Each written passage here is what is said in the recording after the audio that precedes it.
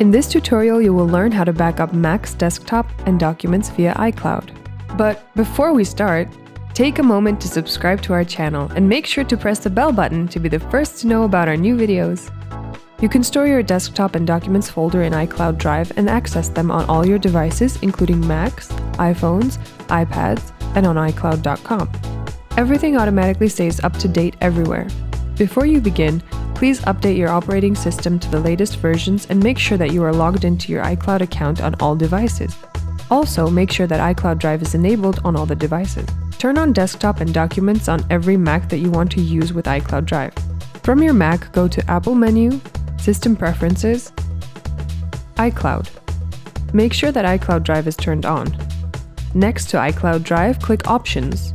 Choose Desktop and Documents folders. Click Done. To access your files on your Mac, you can find the files on your desktop and in Documents folder in Finder under iCloud. You can also search for the titles with Spotlight. To access your files on iPhone, use the Files app.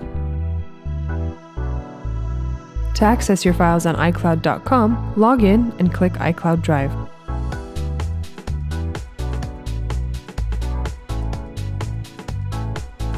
How do you use iCloud?